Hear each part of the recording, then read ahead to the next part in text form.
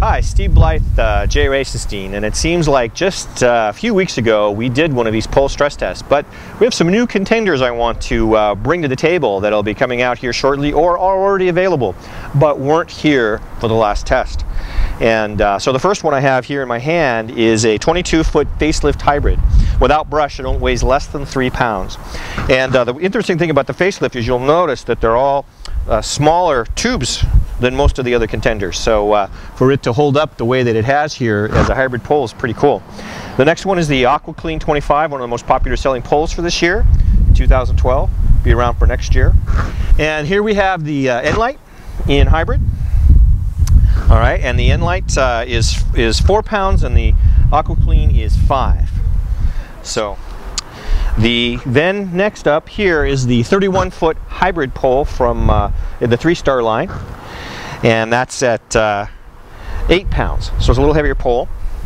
And next here is the Glyder. Now we're moving into carbon fiber.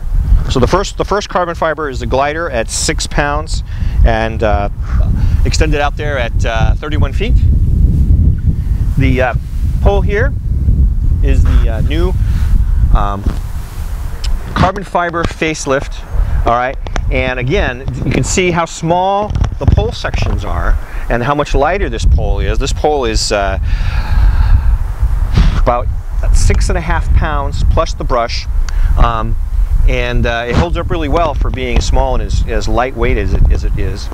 Then coming up next after that is the carbon fiber version of the 3-star pole, which is right up there stiff along with the other contenders in the stiffness category.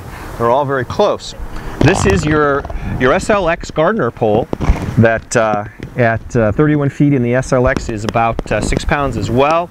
Been out there strong as the pole to meet or try to beat for several years now.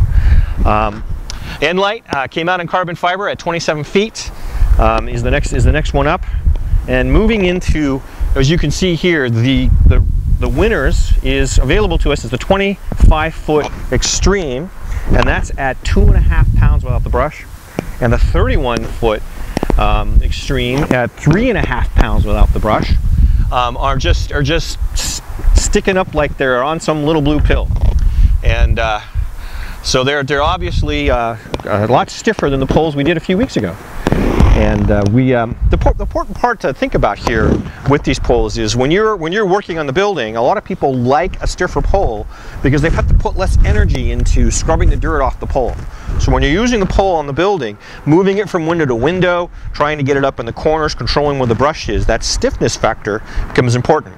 And lightness too. So if you can get a stiff pole and a light pole like the Xtreme, okay, you've got both values working for you in that occasion. So lightness has its pluses, all right, all by its own. So this very light new pole from Facelift is going to be very interesting for the marketplace. And so I hope that this gives you a nice little overview of the poles that are available now in most of these and coming out from the manufacturers.